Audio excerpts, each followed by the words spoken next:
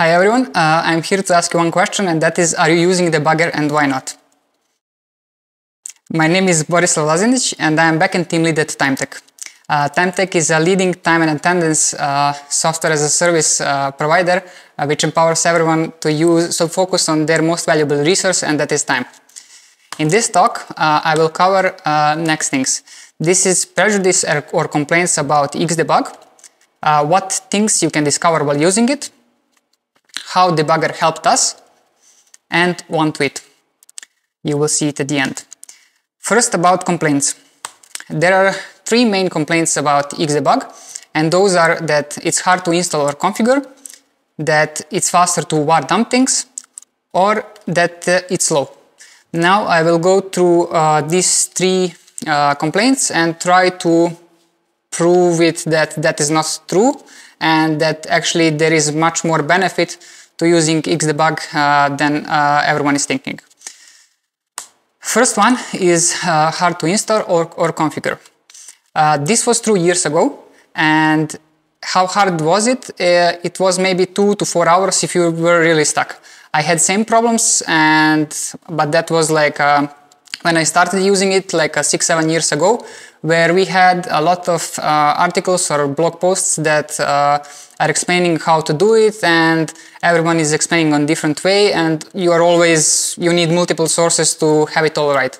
And then the people were stuck and could not and didn't want to continue using it. These days, I recommend the YouTube channel of Derek, the founder of the Xdebug. He started to upload like tutorials where he explains in like 5 minutes to 10 minutes how to configure it for different environments or how to install it, and showing the new features as well.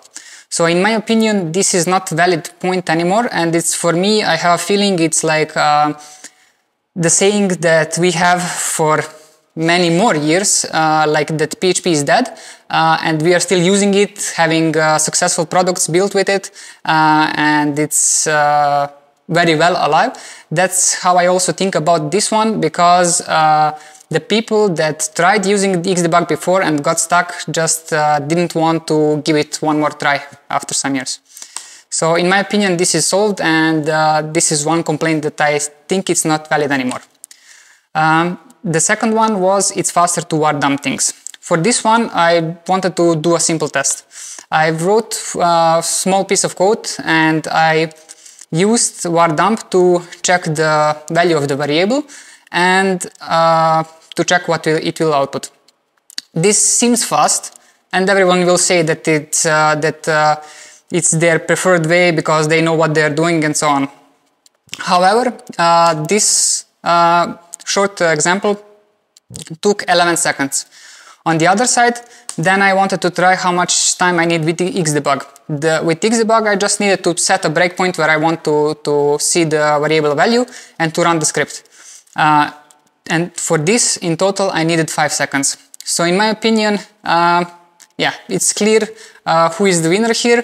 And I need to say that this is very, very simple example, and but much more time we save in a way on like debugging more deeply. Like, people will often, like I would say in 95% of the cases, if I see someone that is using var dump, I'm pretty sure that they are then var dumping more variables if they want to check another thing, and then they're using more and more time instead of simply putting the breakpoint and using and going into the code and checking the values. Also, not to say when you need to go into nested functions and to check the values in there, it's much faster. And one more thing that I also use often in the debugging session, you can always use evaluate expressions feature, where you can, while in the debugging session, to try out the new code, or basically to write new parts of the code on the go and just save it and use it. So it saves much more time. So in my case, in my opinion, is it really faster? I'm not so sure about that. So I think for me, this is also checked, and it's not valid anymore. And the last one, it's slow. Yeah, it slows things down. That is, I mean, that is also natural, because it's using a lot of more code to debug and to profile things, so it's like that. But you need to know how to use it, and then it will not slow you down, because if you configure it to start with a trigger, for example, when you are using the when you are running the PHP script from a console, you will always prepend it with a trigger like this one, xdebug session equals PHP storm, and then he will only start the debugging session. Same is from the web browser. You can use the extension xdebug helper and just turn it on when you need it. You don't need to turn it on, to have it turned on for every request. And of course, then it's only running when you need it. And there is one more thing when people are saying about that, is that if you're having long running script, for example, that takes 1 hour, you don't want to start debugging session, because if your script is taking 1 hour and you start a debugging session, it will take maybe 2 hours or 3, I don't know. But in the new version, in the Xdebug 3.1, there is a new feature also that is already explained on YouTube by the founder, that you can, for example, if you need only to debug something on the very end of your script, you can take an Xdebug function, and only when the code reaches that point, he will start the debugging session. So you are not losing any time waiting for the debugging of whole script. So in my opinion, this is also solved. Now I will talk what else we can do with it and learn. Because this was only about debugging, but there are much more useful things that you can do with Xdebug, and that is profiling. Here I made a small example, small part of code which is having 4 functions. Basically, first two are not doing anything, the second one as well, and the third one is generating an array of 10,000 items. I've run the profiler on this one. It's a really simple one. I just want to show you the interface. This one is from PHP Storm, but you can also, so in PHP Storm you can load a snapshot of the Xdebug profiler, but as well you can use cache grind software also to read those files if you prefer it. I use both, sometimes this, sometimes that. In this profiling, the most important thing for you when you are looking at is own time and own memory, because you are interested which parts of the code are taking the most time and taking the most memory, because there you want to focus and to improve things. In this example, we can see that generate array function, which actually did something, is using almost all the time and all the memory. So that's how you read this profiler. Another example, what I discovered while using Xdebug and profiling in general, is that if we have some example like this, if we are having the function which generates array, and we have a function that processes array but actually doesn't do anything in this case, simply by running these two different examples, it will use the different, it will have the different memory usage.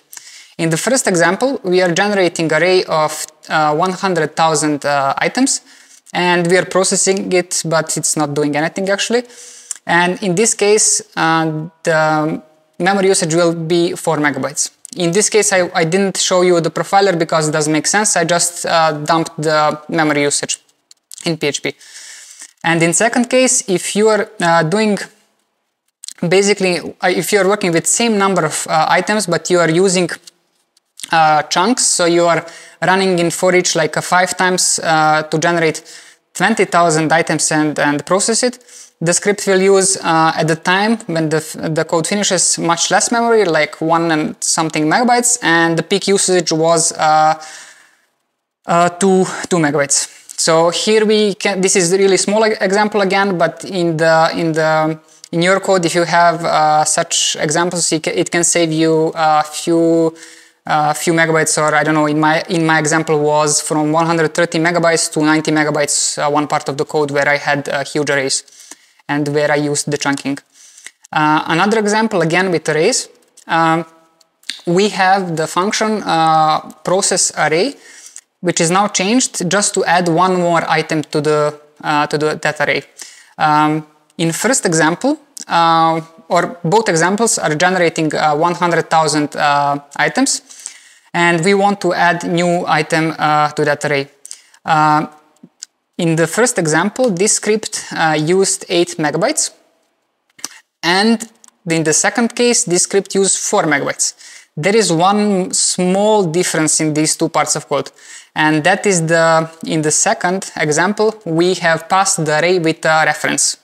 So in the first example, where the script was using 8 megabytes, if you are passing to the method array and then want to add another item on array, the PHP will copy the previous array and then add a new item. So it's using double the amount of memory. But if you are doing the same and passing the array with a reference, then he will just add that item to original array. So this is something that maybe you are not taking care of too much, because if you are not having huge arrays, it doesn't matter. But if you are having huge array and passing from the function to the function, and in each function you change something to array, keep in mind that it's copying the array all the time and that you can have memory problems there. Usually people will not check that if they don't hit the memory limit, and then they will decide to profile the script and see what is happening. How the debugger helped us? So I didn't say in the slides for profiling, I used very simple example. But once when we were profiling some requests, we have discovered that there is a function taking 30% time of the time of the request, which is not needed at all. So we were profiling some simple endpoint, and at the end we found out that 30% of the time we were doing something that we don't need.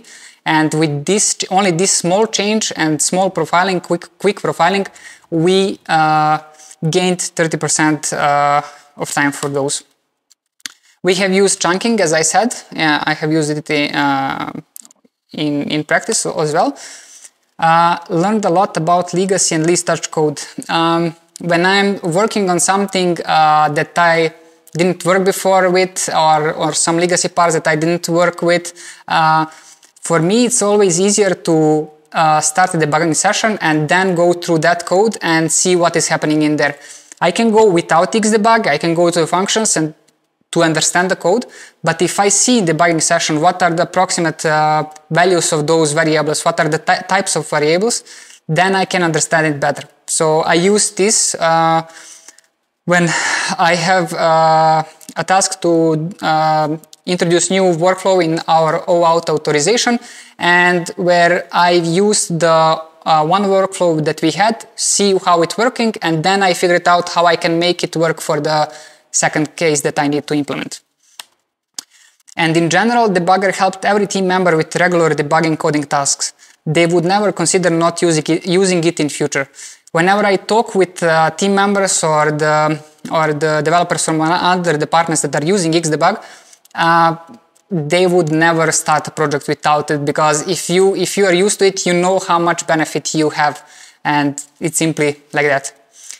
How I came to idea for this presentation is that last year there was one tweet that made a lot of heated discussion on Twitter and Reddit, because it was a bit some people got offended, and that was this one: PHP developers that don't use Xdebug for debugging are amateurs. This was a bit I think the founder of Xdebug knew what he would cause with this tweet, so that's why he did it, and it was a very good move. However, in the follow-up of this tweet, he gave another point to it and really explained it in a more in nicer words, so that everyone is happy. And it was PHP developers that insist on not using Xdebug for debugging are doing themselves no favor. Which I fully agree with this, and that's why I'm talking about this, because I think that it is very important that everyone gives it a try and see how much they will benefit. So if only one developer that is listening to this presentation starts to use it, I will be very happy, and I know that is one small step for his career, but important, and it will help him a lot, and I would say thank you.